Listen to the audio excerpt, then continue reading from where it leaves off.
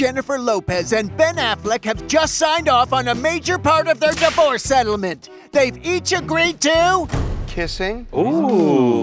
Holding hands. While dining together at the Beverly Hills Hotel. Best divorce ever! So J-Lo and Ben went to the Beverly Hills Hotel. They had lunch together at the Polo Lounge with their kids.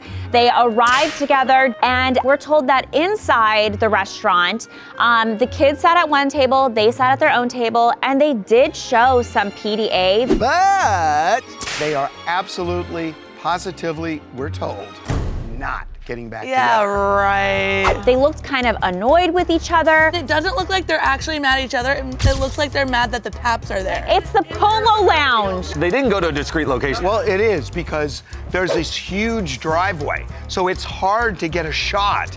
So you would think when you go there, you're not gonna have paparazzi around. so they went there to be alone and kiss? We talked to people in the know on this. This is for the kids. There's been so much tension that they wanted to show they could get along. So they were actors acting. Kind of. They've come a long way since Geely.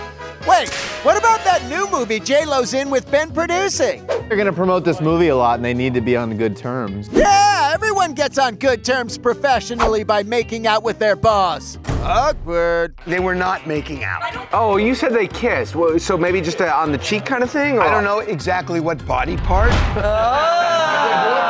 So you're leaving everything open. Gross. So, happy divorcing. Really happy, apparently.